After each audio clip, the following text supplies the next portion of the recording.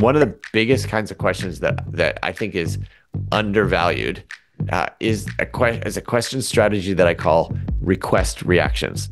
And this is simply to say to somebody else, what's your reaction to what I just said? How did that strike you? How does that land with you? What might I be missing? Because so often we think that if once we say our piece, if someone has a reaction to it, they're going to tell us their reaction.